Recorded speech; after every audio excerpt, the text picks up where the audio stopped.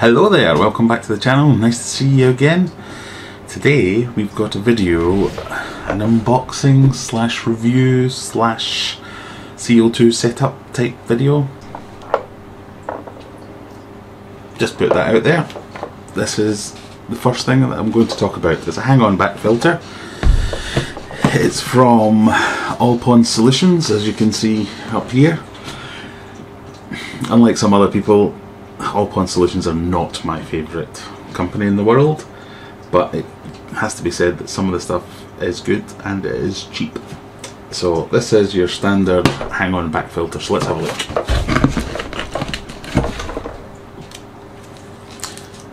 That's a bit of random tape. So first thing you get, set of instructions. Handy. There's obviously three models in this line. There's the 400, 500 and 600 litre per hour versions. This is the 600 litre per hour version. Let's pull it out and have a look. This is it. It's what you would expect. I don't know how many ways there is to review a hang-on back filter, but let's run through it quickly anyway. It has a lid. Good for condensation and things like that, but not good if you want to pop some plants in there to help with your nitrate control. This is your down tube.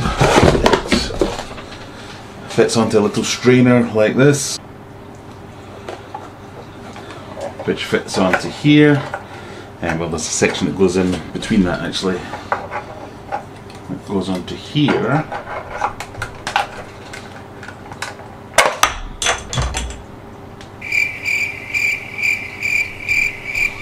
That wasn't meant to happen. Let's try that again. So, your pump is here. This is one of the reasons I like this one, and I wanted to buy it because the pump is external and it's effectively replaceable. You can just twist that off and it will pop right out. And you can put another one on when it inevitably dies, as all things from All Pond Solution tend to do. They don't, it's not that bad. So this is the intake down tube. So you pop it on the first section, which is a surface skimmer, so this bit just slides up and down, adjusts automatically to your water level, which is fine, and then this bit on the bottom.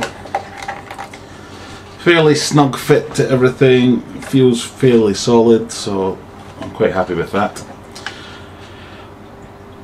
I will be putting a sponge on this one, and we'll talk about that in a minute. The other feature here is there's a gate valve on the top which controls the rate of flow. I'm not entirely sure why you would want to do that, but I suppose you could turn it down when you need to. Two sponges already fitted, don't want them. And the main reason I bought it is look in there, look at the size of this part, the capacity in here for filtration.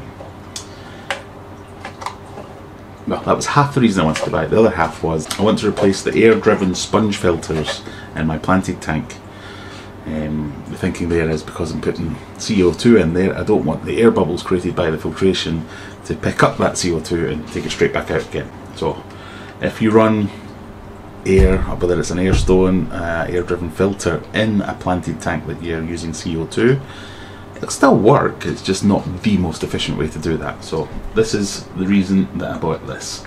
Other little features on here is obviously this bit hangs on the back of your aquarium or on the side or whatever it might be. You have what they're calling, I think they call them stabilisation feet, with the little twisty bits here which hang it onto the side of your aquarium, makes it secure and stops it banging and tapping and rattling when it's in use. So, and obviously it comes with this lid part, so you can put that on top if you want to, and job's a good one. Now the reason that I dramatically threw away those sponges is I don't want to waste space in here with sponges necessarily. So whether you call it pimping your filter or upgrading your filter or whatever it might be, the way you should filter your aquarium in 99% of cases is you want to look at mechanical filtration first, then biological, then chemical.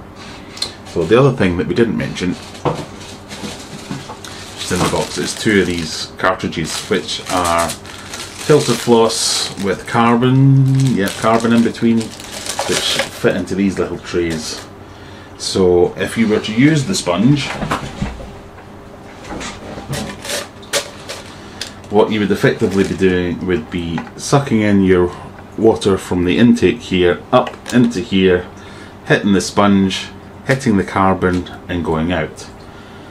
So in their suggested setup, they are treating this as mechanical filtration, which is the sponge, and it does do an element of biological filtration, and then chemical, because you always go mechanical, biological, chemical.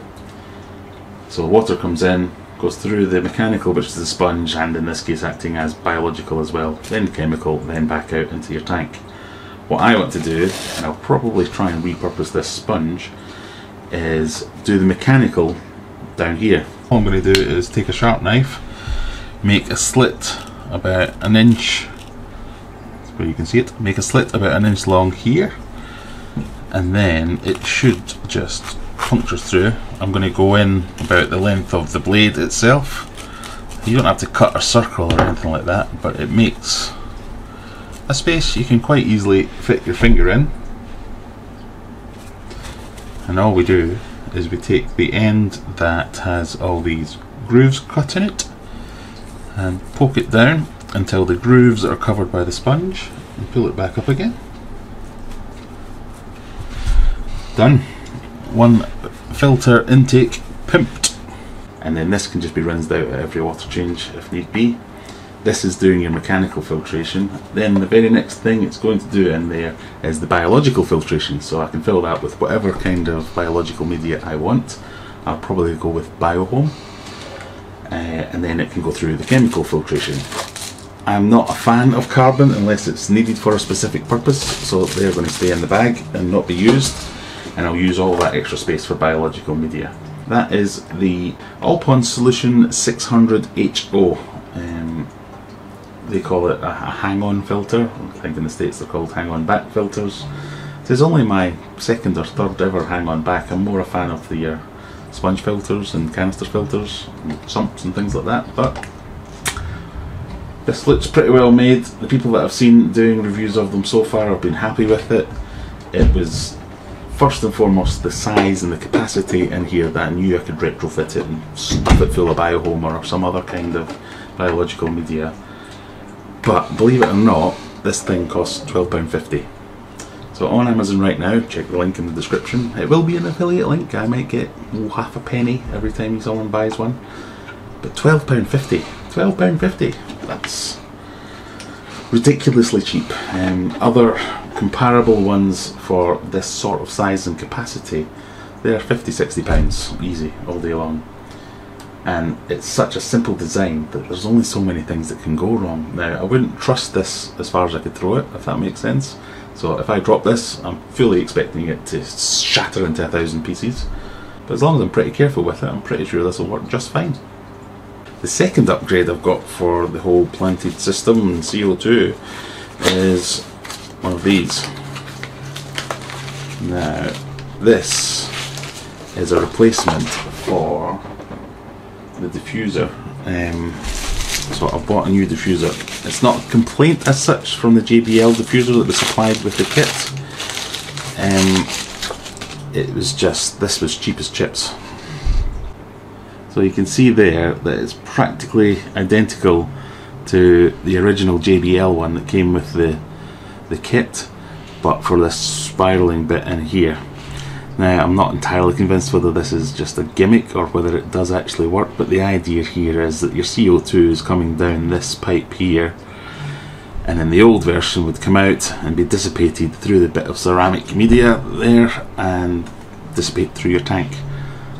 This is meant to give the CO2 a bit of extra contact time with the water, because that's how your CO2 gets into the tank, is through contact with your aquarium water. So I don't want any bubble filters grabbing the CO2 and taking it out. I want it to stay in as long as possible, and if I can keep it in here a little bit longer, in theory it should add a little bit more contact time and give me something a bit better. But in practice it's probably just a bit of a gimmick, but it looks cool, so that'll do. Final bit of the puzzle, which has eventually come. It came from China because I didn't realise I was ordering from China, but anyway. I bought a couple of these, which are solenoid valves for the CO2. This just basically lets you put a timer on your CO2 usage, so you don't have to remember on your failing brain like me to switch the CO2 on and off. So you just basically cut your CO2 line, put this in between, and then an electrical signal gets sent to this one when it comes on to allow a gate valve in there to open up and the CO2 passes, and then when the timer shuts off, shuts that valve and the CO2 is stopped. Just what you want. So I'm going to set that to come on an hour before my lights come on and go off an hour after the lights go out. So shall we go down and have a look at these things in use? So there we have it, that's pretty much it. That's it installed on the tank. If you take a look down below, you can see that I have taken off the surface skimmer, because I don't know if you're picking it up on the video, but I've got a bit of a duckweed problem, so I don't want all that coming in and clogging up my pump. So we've just got the straight down tube and the sponge that you saw me putting on earlier. It's not filled with anything at the moment, but there's the little gate valve we talked about. If you turn that, flow goes right down, all right back up again, and it's silent. It's great. You could have this in a room that you wanted to keep quiet, no problem at all. A little bit earlier I weighed out some Biohome, did a test fit. It takes just under a kilo, just about a kilo probably, if I try to stack it a little bit neater. So I've got that down here. I'm just going to put that in and let it run. Okay, that's it, all up and running. We've got the new hanging back filter there, filled with Biohome media. Like I said, there's not that much in terms of livestock in here, but I might add to it in the future. That's chucking water in that way and sending some movement this side. And then over here we've got the new CO2 kit with its solenoid valve, so I don't need to touch that anymore. And that's got a wave maker on here, which is kicking stuff that way. So we're getting some good circulation. The bubbles from the diffuser are hitting the wave maker and getting dispersed throughout the tank as much as possible. I've still got the bubble filters in here, they'll come out shortly. Okay, that's about it for this filter.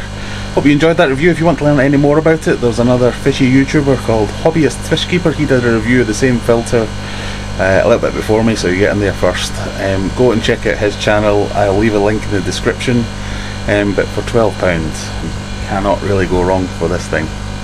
Hope it was of some use to you. If it is, please give us a like. If you didn't like it, give it a dislike. If you want to, give me a subscribe and let me know in the comments if you want to know anything else. And I'll catch you next time. Bye bye! There's the 400, 500 and 600 blue that I want to replace the air Alpon solution something. What's it called? That's how you see it too. Okay. On the same filter about a what? You need to make the difference. Right, shut the door and go away.